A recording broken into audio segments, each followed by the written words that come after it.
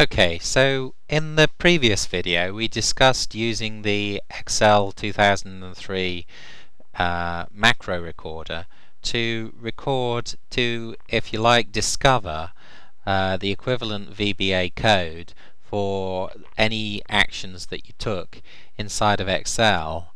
And just as a slight recap here, let's say Tools and Macro and bring in the Visual Basic Editor. So you can see I've got the Excel workbook 1 that I would normally start with inside Excel, and then I've got the Visual Basic Editor that you can bring in the way I just demonstrated. And now let's right click on the start bar at the bottom here and say Tile Windows vertically. And inside the Visual Basic Editor then, as we discussed, we've got a Visual Basic project associated with each workbook in the normal Excel environment. We also didn't mention this in the previous video, but you may well have this Properties Sheet window visible when you open up the Visual Basic environment, and we're not going to talk about that just yet, but we will come on to it. So again, just as a recap then, we saw that if I go to Tools and Macro and record new macro, I can record a macro and it will appear here in the Visual Basic project associated with the workbook, as that's what I had specified.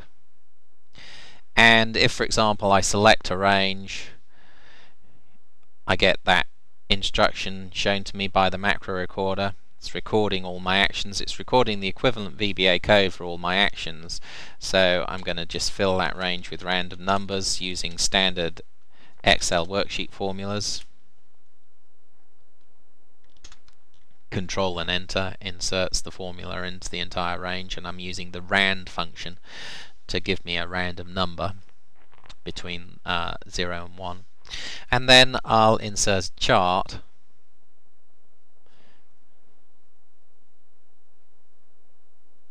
as a new sheet and finish. Now I don't really want that chart sheet, so I'm going to delete it. I just wanted to see the equivalent macro instructions, and I'm going to clear that range. Now if I stop the recorder then, just have a look at the VB code that I've created, a lot of this is additional in the sense that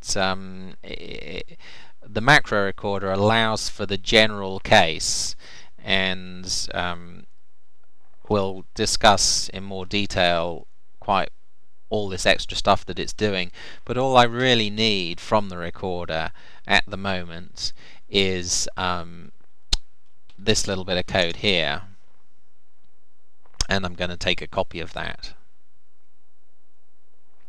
The place that I'm wanting us to go next, having looked at the macro recorder, as I say in the previous video, this was really just a recap.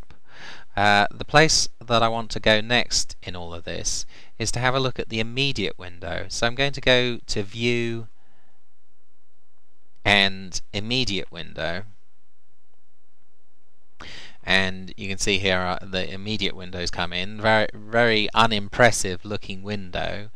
It's one of these windows that you can kind of dock in different places and resize, and we can put it over on one side or over on the other side and so on, or you can have it free floating. It is associated with the Visual Basic Editor though, so even if it's free floating, you minimize that, it'll go with it. I'll just put it up here at the top, and I'm going to bring those other windows down out of the way for now. The reason why I'm moving on to talk about the immediate window after the macro recorder in particular is because I tend to think of the immediate window as in some ways being like the converse, the complementary aspect of the Visual Basic environment. It's the opposite, if you like, in crude terms, but it goes the opposite direction from the macro recorder. So whereas the macro recorder allowed us to do things inside Excel and find out the equivalent Excel instructions, the equivalent VBA instructions for those Excel actions. The immediate window allows us to execute VBA instructions and immediately see line by line the consequence of those instructions. So just taking a cue from the what the macro recorder told us just a moment ago, let's for example say I type range A1 colon D4 close brackets dot. And you notice as soon as I press the dot I get some IntelliSense support for possible things that I might want to do with a range. So I press the S of select and already I've got the select keyword prompted to me. I'll just press the tab key. Now nothing's happened yet over here in the workbook, but watch what happens when I press the return key on the end of the line here. In fact, it doesn't have to be on the end of the line, it can be anywhere on that line. I just press the return key or the enter key, and you'll notice over here in the Excel workbook the instruction that I've just typed in to the immediate window has been executed immediately in the Excel workbook. Now as it happens, this was an instruction that I knew that it would work in Excel because I just had the macro recorder record it for me. But it wouldn't necessarily have to be one that I'd recorded at all. I could, for example, say selection.formula, which the recorder has actually said R1C1, but I happen to know that formula works just as well. So if I say rand times 10, again like that, with the quote on the end, press return, I'm going to and I press return on the end of the line there, just as I did on the first line that I typed in, and you see that again the instruction there is executed for me immediately. And I can say something like charts add, press the dot, arrow down to the add, press the tab key, press return, and there's a chart added for me. And taking my cue from what the recorder told me earlier on, if I was to now say active chart type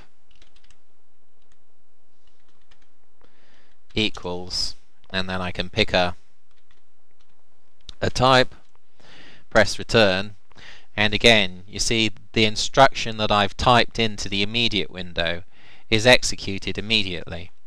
So the thing that I'd like to emphasize here isn't simply that the immediate window allows you to see the immediate effect of executing any particular VBA instruction. That's all well and good, but if you would think about the immediate window as like a converse to the macro recorder. The macro recorder allows you to do something in Excel. I'll just start recording again.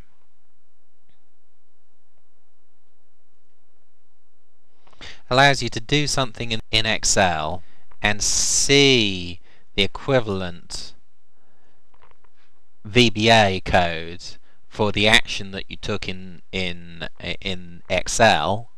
That the macro recorder allows you to do something in Excel and see the equivalent VBA instruction for the action that you just took. And conversely, the immediate window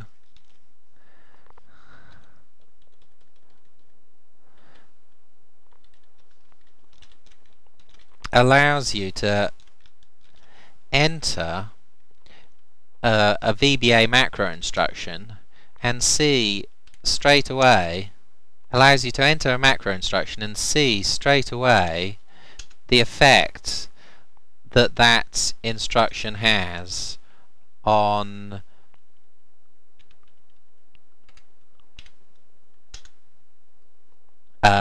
the Excel environment.